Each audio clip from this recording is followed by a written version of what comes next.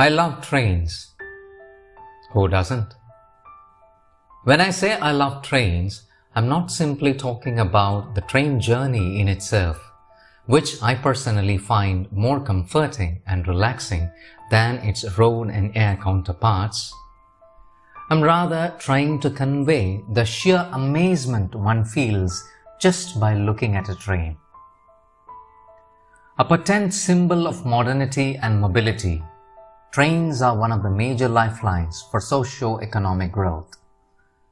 We might be well aware of cinema and literature's enduring romance with the railways. Particularly, cinema has close ties with trains. But before looking into cinema's historical bond with the train as a setting, an image, and otherwise, let's simply contemplate on the cinematic experience and a train ride.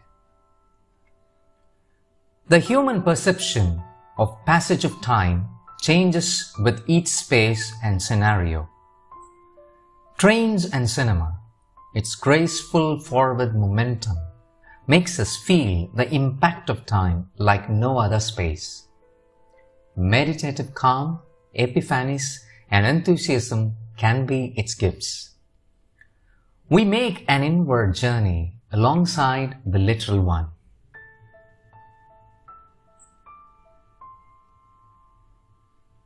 As the New Yorker film critic Anthony Lane beautifully puts it in his review of Wes Anderson's Darjeeling Limited, a train traveler and a moviegoer are required to sit with their own fellow men and to start their journey at a particular time, not of their own choosing.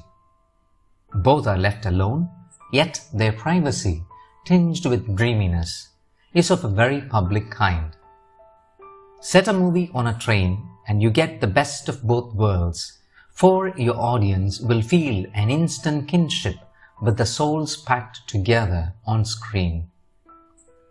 It is said that the joy is in the journey, not the destination. Trains, cinema, and even life are a testament to that statement. Now, let's begin our exploration of cinema's powerful bond with the trains.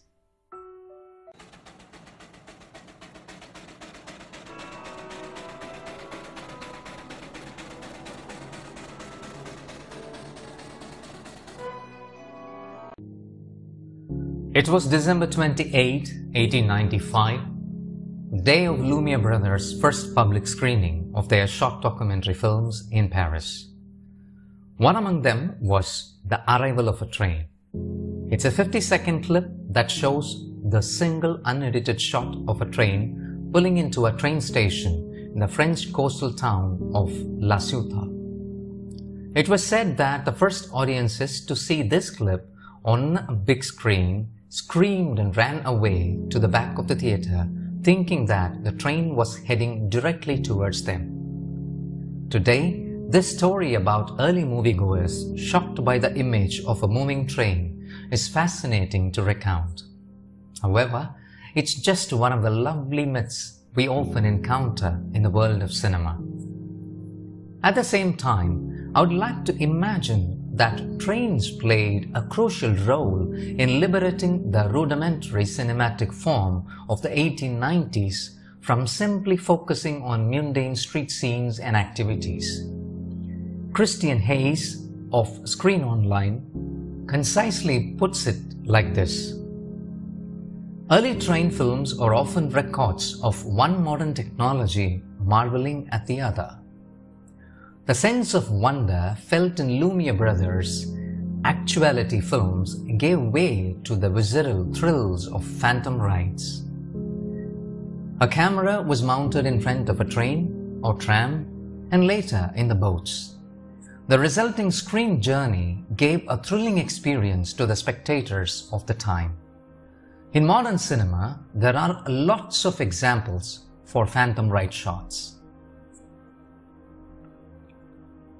Since the phantom ride brought dynamism to the frame, a film pioneer used it to convey a little story.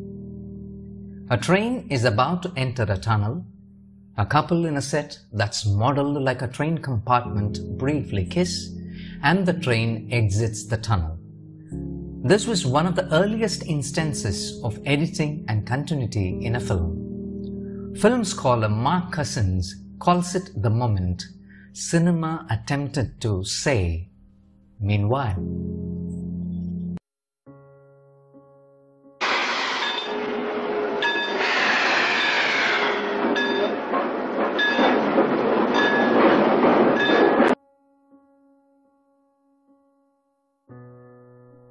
In the same year of Wright brothers' first flight, Edwin S. Porter made the 12-minute spectacular-laden narrative film, The Great Train Robbery. This facilitated the birth of the archetypal American genre, the Western. Trains are a staple element in Westerns. From John Ford's Iron Horse... Now, wait, I think I'm getting ahead of myself. Trains came first, not cinema. It was the steam locomotives of the early 1800s that were referred to as the Iron Horse, and the sweeping rugged terrain of the American frontier was conquered by the railroad. While railroads are a symbol of modernity and national progress, it is also a matter of perspective. For the Native Americans, railroads brought imperialism and gradually led to the territorial division of their lands. Nevertheless, the American frontier captured the imagination of many white Hollywood filmmakers. From John Ford's early silent film Iron Horse to Sergio Leone's spaghetti westerns, operatic dramas were built around the railroads.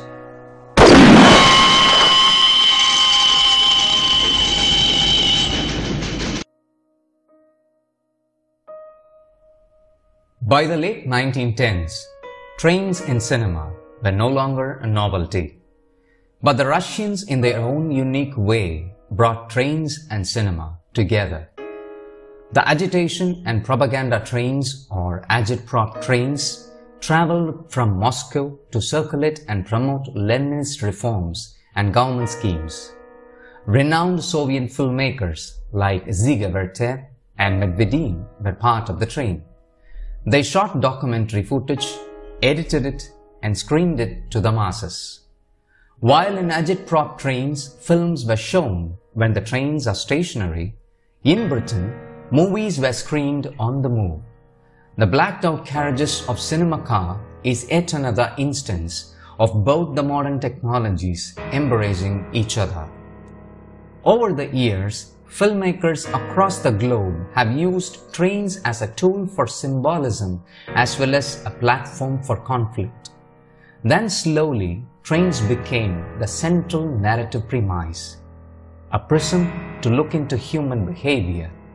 The spatial restriction brings contradictory personalities together and allows the drama to flourish. Yet, the forward momentum of the train journey keeps changing the dynamics.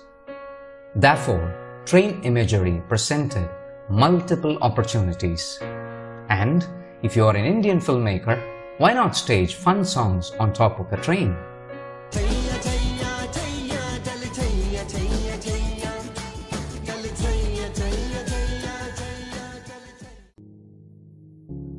But let's first start our journey with the little big man of cinema who created one of the greatest spectacle films using a locomotive.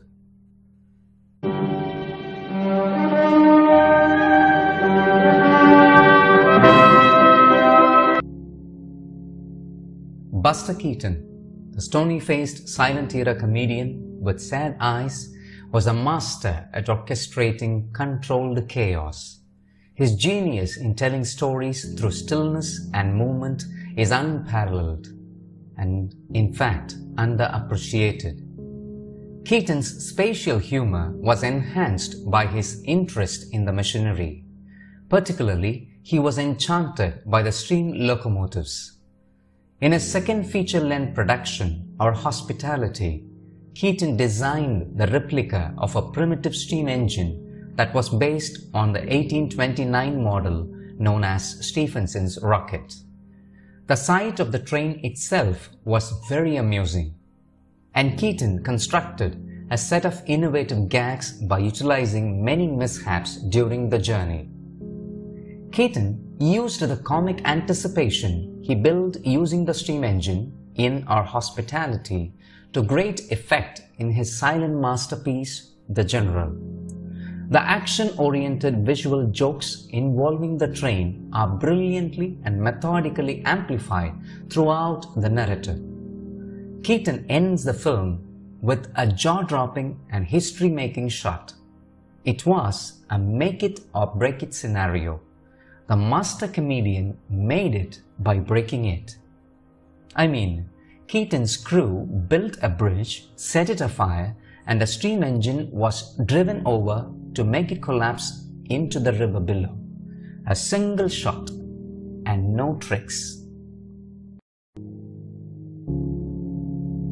By the time Keaton made The General, steam trains made travel faster. It also carried food, manufactured goods, mail, and many more. But in Europe, in the late 1930s and early 40s, the railroad network was utilized for crimes against humanity. It carried brutally uprooted lives to their death.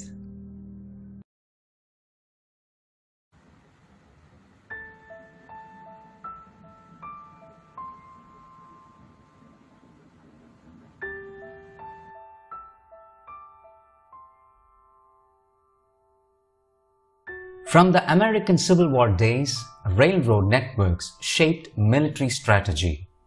But the Nazis used the railroad for a much more sinister purpose. A staggering range of coordination existed between the German ministries in order to transport millions of Jews and others in cattle cars. Cinema, always an acute observer of time and space, has deftly portrayed the moments when the moving marvel on tracks was turned into a box of entrapment and doom. SS or the military would confiscate the Jewish property and with proceeds, especially from bank deposits, would pay for transport. That the Jews themselves had to pay for their days. You have to remember one basic principle. There was no budget for destruction.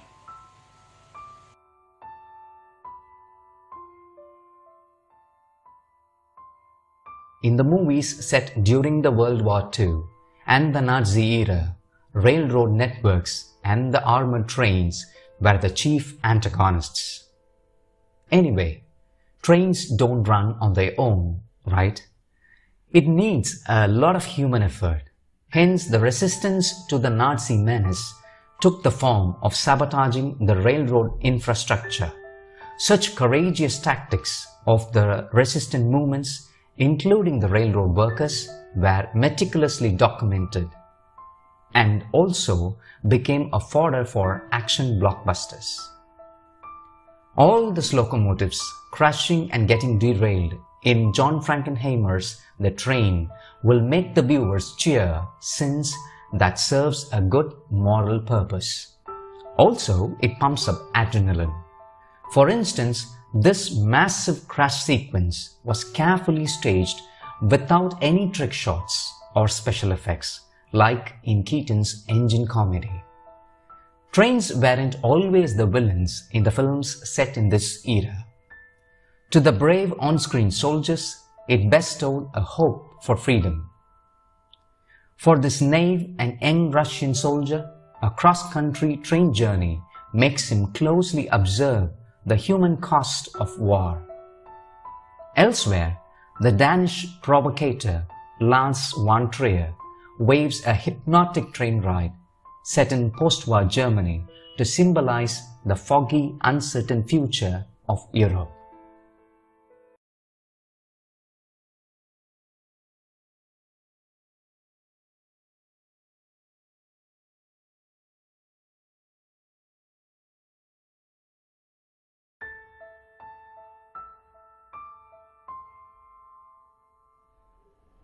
All these cinematic tales predominantly gaze at the lovely beast on track from the outside, or observes its passengers in the backdrop of a larger collective conflict? Aren't there more to trains in cinema? How do they serve as a motif and elevate a narrative? Are trains only used as symbols of modernity in cinema? And the most important question one might have is, where are the stories that we as a passenger can relate with?